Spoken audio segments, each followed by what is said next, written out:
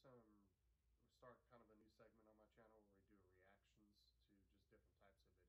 It's not necessarily just drone videos. It could be comedy, military, anything like that. And today we're going to do a reaction to 5 reasons why you shouldn't mess with the USA. This video is a couple years old, but we will definitely see if it's still relevant by today's standards, which I'm pretty sure it will be. But let's go ahead and just jump right into the video. The collapse of the Soviet Union in the early 90s left the United States as the sole superpower in the world, and it's never looked back. In all aspects of the world, the United States is indeed a superpower, especially when it comes to its military might, which is unsurpassable in its strength, technological superiority, operational capabilities, and power projection across the globe. In this video, we'll take a look at the 5 top reasons why you wouldn't want to go against the US military establishment. The United States Air Force is the strongest in the world, not only in the number of operational aircraft, but also in technological superiority. The country currently operates a total of over 15,000 military aircraft, combining all the branches of the military service, including the US Navy, US Army, Coast Guard, and the US Marines. As of 2017, the US Air Force alone has a fleet of over 5,300 aircraft, 406 intercontinental ballistic missiles, and 170 military satellites, greater than any other country in the world. The USA has the largest number of stealth aircraft designed to be silent killers and untrackable by the radar defense systems of most countries in the world. Some of these stealth aircraft include air superiority fighters, such as the F-22 Raptor and the F-35 Joint Strike Fighter, heavy bombers, such as the B-2 Spirit. In fact, the United States pioneered this technology in the 1980s with the introduction of the F-117 Nighthawk stealth attack aircraft. Stealth aircraft are designed to avoid detection using a variety of technologies that reduce radar reflection from ground, sea, or air-based radar antennas, thereby reducing its radar cross-section, or RCS. This revolutionary technology allows a 5th-generation aircraft, such as the F-22 Raptor, with a max takeoff weight of 83,500 pounds, to have a radar cross-section of just 0.0001 meters squared, about the size of a bumblebee. What's more insane is that the massive B-2 bomber also has the same radar cross-section as the F-22 Raptor. Thus, it becomes extremely difficult to track stealth aircraft. Even if the enemy spots them on their radar scopes, it's a whole other story to successfully track them and register a missile kill. The whole idea behind this technology is to break the chain in which a conventional surface-to-air missile defense system works. It's the same reason countries like China and Russia are also hard at developing their own stealth fighter, the Chengdu J-20 and the Sukhoi Su-57, respectively. These aircraft will allow the US Air Force to assert its air superiority over any battlefield of the future, and we all know that control of these skies is the biggest decider in any war. The next reason why any country going to war with the US military should think twice is because of the strength of the US Navy and its dominance over the world's ocean, especially the Navy's supercarriers. The US Navy currently operates 11 nuclear-powered Nimitz-class supercarriers, which is the largest aircraft carrier fleet in the world. The only Navy that can come close in terms of technological advancement is probably of the United Kingdom, but they only have 2 operational carriers. The Nimitz class of carriers has a displacement of over 100,000 tons and can carry a complement of up to 70 aircraft. They're literally a floating small town in the ocean with its own airport. The Nimitz class carriers in themselves are extremely potent offensive weapons, but the way they operate in what is called the carrier strike groups makes these ships even more deadly. A carrier seldom deploys alone. There are always a fleet of surface and underwater assets surrounding them and forming a strike group. These include guided missile cruisers, a destroyer squadron, attack submarines, and other support vessels. Together, they project the power of the carrier and at the center of the group forward towards the enemy. While the carrier is carrying out its offensive role with the use of its air wing, the other ships are responsible to protect its flanks against any enemy attack. This combination of offensive and defensive strategy makes the US carrier strike group almost impenetrable. The United States Navy maintains 9 such carrier strike groups, 8 of which are based in the United States and 1 that's forward deployed to Japan. For over 50 years, this has been the principal element of US power protection, and the Nimitz class of supercarriers are at the center of it all.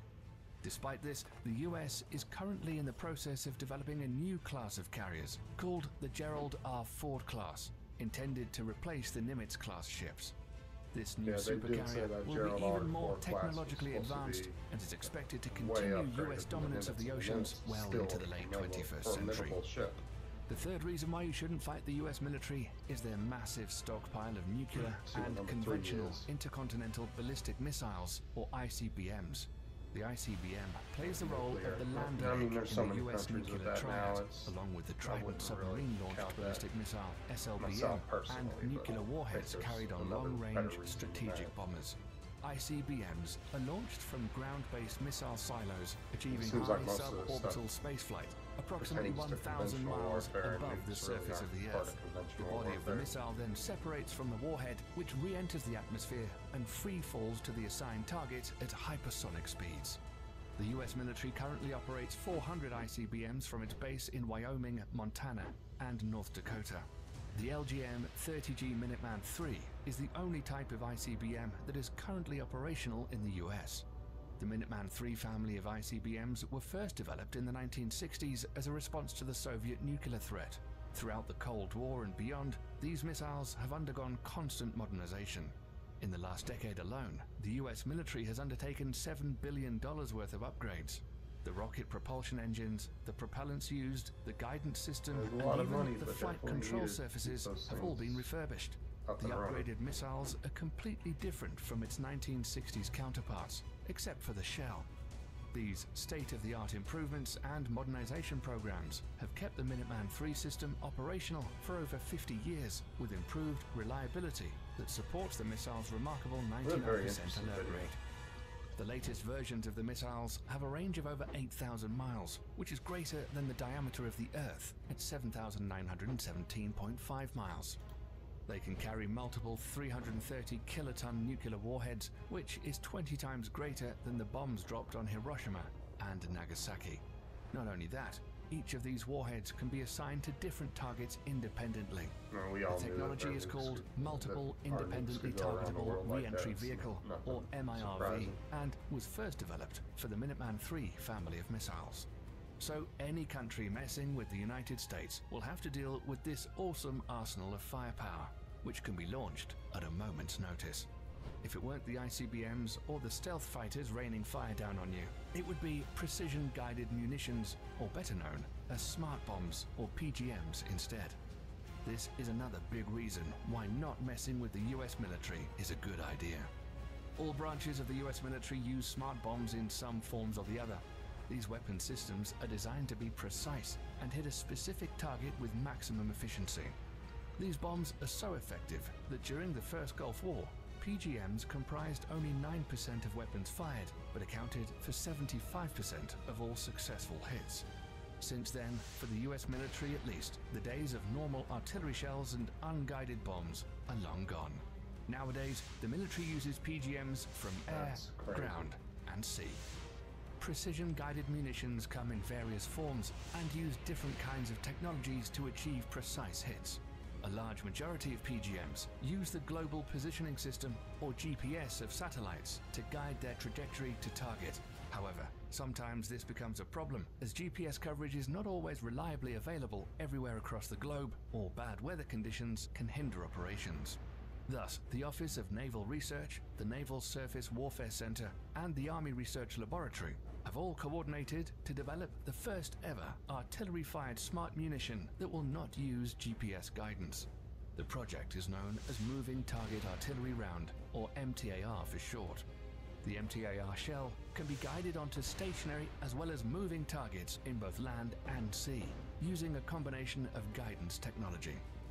The best part is that these shells can be fired from the existing M777A2 155mm towed howitzer and the M109A7 Paladin integrated management self-propelled 155mm artillery systems already in use by the US military. The shells will also feature an extended range of 40 to 60 miles, using rocket boosters to propel them. Once finished, it will afford the US military another potent weapon system that outclasses others around the world. Lastly, the fifth and final reason why you shouldn't fight the US military is drones. We're all familiar with what an unmanned aerial vehicle or drone is and what it's supposed to do. But in recent years, the usability of UAVs are steadily increasing to encompass all spheres of military operations, and the US military is the pioneering spirit behind it. At first, drones were quickly weaponized after the 9/11 attacks and have been extensively used by the US military in the war against terror as an offensive weapon platform. It's forecasted that over the next decades, the US is in line to purchase over 1,000 combat drones of various classifications. Some of them, like the Lockheed Martin RQ-170 Sentinel and the Boeing MQ-25 Stingray, are already in the final stages of development, and once finished, will provide the US military with state-of-the-art platforms capable of multi-role operations, ranging from attack missions to aerial refueling. Drone technology has reached such heights today that a single UAV can loiter miles above the surface of the Earth for hours, waiting for the target to show its head and sticking with impunity. This capability will allow all the services under the US military to reduce its dependency on manned platforms, thereby reducing the risks during future combat operations. These 5 weapon systems make the US military extremely dangerous for any adversary looking to get into a conflict with them. In a conventional warfare setting, it's almost impossible to beat the US military machine. That's why modern enemies of the United States are employing more and more asymmetric warfare strategies against the mighty US military. Despite that, the US military juggernaut is hands down the most powerful military complex in the world today, and probably will be for decades to come. That's all we have for you today, folks. Thanks for sticking around till the end. If you like... Alright, so it looks like that's the end of the video. That was very interesting. So if you enjoyed that and kind of want me to do some other videos, let me know. I found that very interesting. Can't really disagree with any of it except for the nukes. I don't really find that to be very part of that list, only because most of that is, the rest of it was all for conventional warfare, and nukes are not part of that. But other than that, if you enjoyed it, just hit the like button, leave a comment down below. You can leave links for videos down below, and we will see you guys later.